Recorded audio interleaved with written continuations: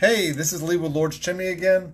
I am doing my Monday Facebook Live again with you. And one topic that I wanted to cover today is how to pick a chimney sweep. We've gone over this before, but just recently we've seen a whole bunch of people who now do chimney cleaning and inspections. And the key for that is a lot of them that are coming into the market are from people who clean carpet. And they assume that chimney cleaning is like a chimney janitor. So I wanted to go over one thing for you real quick, which is how to pick one. The first thing I would look at is certifications. In our industry, there is nothing that is required. There's no licensing. It's not required. So I was going to turn the camera around and see if we can catch this real quick. This is csia.org. And I've put in here our zip code. And if you look, here's all of our technicians. Marlon, here's John, that's Jack, Jonathan, Ryan. There's all of our technicians. And if you look down, there's some other companies. But this is something to check closely with, is the person that actually comes out to your house. Is that an actual certified person? Or is the person in the office, let me see if I can turn the camera on again. Hello again. Is the person in the office the only certified person, and you're getting someone who has not proven their knowledge when they come out to your house? So it's important, even if someone says they're certified, for you to double check that the person coming to your house actually is certified. All of our technicians will have an actual photo ID. It's a picture ID that proves their certification, and you can go online to verify it.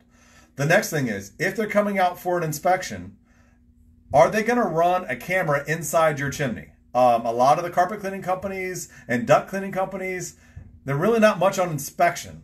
They're very much on clean. And if that's exactly what you want, some of them do a fairly good job. But if you want an inspection, which is to know if the fireplace is okay, if there's anything going on inside that you can't see, the camera is very, very important.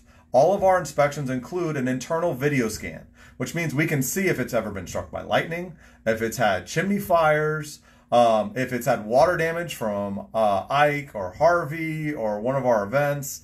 We can actually see that, and we can take pictures of it, and we can document it for you.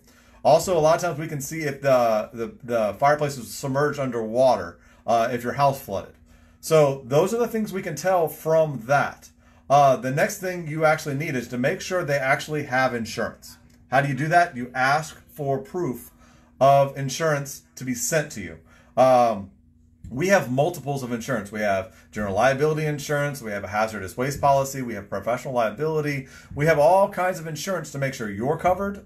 We have workers' comp to make sure you're covered and we are covered in case something were to happen, which almost never does. But that's why we document everything, and we protect ourselves and you. So the next thing is, are they going to come out with the proper equipment? Even if they do cleaning, there's certain vacuums that are designed specifically for chimney cleaning.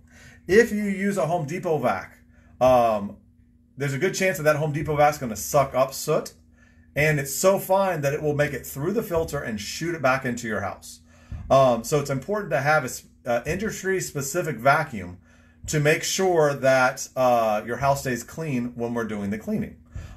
They should also wear booties in your house. For us, we have business cards, we have logoed vans. We don't use subcontractors. A lot of the companies around here, you're going to send you a sub, which is a person that doesn't even work for the company you called. It's somebody who's just working on the side for you. So it's very, very important that we make sure that you get the proper person who's going to do the proper job out at your house. If you have any questions, you can post a comment on this or give us a call. We'd be happy to answer anything you got. Thanks. Bye.